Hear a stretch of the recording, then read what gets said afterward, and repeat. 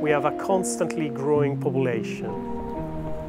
This means that we will need 50 to 70% more food by 2050. So where are we going to find 50 to 70% more food in only 30 years? Nature is already building and sustaining all life on Earth. We don't have to reinvent the wheel. The calories we need and we eat and we uptake from food comes from the sun.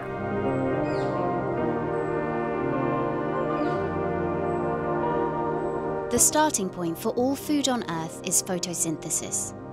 Sunlight combines with carbon dioxide and water in plants and forms oxygen and glucose. This sugar is stored in fruits, roots, and vegetables. One startup in London thinks harnessing photosynthesis in microscopic plants could go some way to solving our planet's imminent food crisis. We have to start with the microalgae strain. They are the fastest growing photosynthesizing organism on this planet. These very tiny microscopic plants contain hundreds and hundreds of very precious, healthy food molecules that can be extracted and utilized in our own food.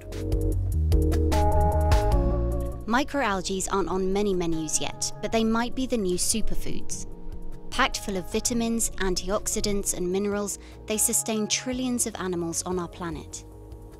Arborea claims its technology, the biosolar leaf, helps grow this food at rates rarely seen in nature. Arborea's biosolar leaf looks like similar to a solar panel. It's a technology that can produce and can grow hundreds of different microscopic plants to produce hundreds of different ingredients. It enables to grow them very quickly, but also in a very efficient way, therefore consuming very little amount of energy. We can produce a lot of protein in a very small surface area. So imagine that we can produce more protein for a defined surface area than any other plant-based or animal-based source on this planet by orders of magnitude. We harvest some of this liquid, we separate the liquid from the microalgae, and then we dry it, and usually it's either in a flake form or in a powder form, ready to be shipped to food producers so that they can utilize them in all sorts of food products that they want.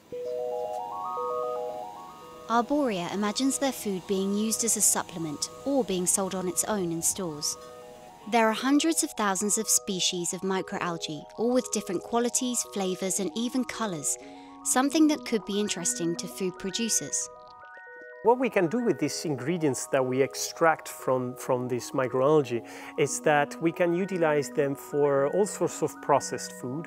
It's not only replacing synthetic or unsustainable food ingredients, but it's also adding health benefits, active health benefits to our processed food. Let's say that we have Arborea's Big Blue together with a yogurt. This yogurt might contain more antioxidants that you find in an apple. Originally, blue was associated with something synthetic, something unhealthy, right? Maybe blue is going to become the new color associated with health. Why not? Arborea's powdered food might not look all that appetizing, but their intention is substance over style. Feeding our growing population with the right things in a better way might improve our chances of future food security. I strongly believe that if we as humans can harness photosynthesis, then we have high chances to help solve the issues that we are facing today and that we will face in the future.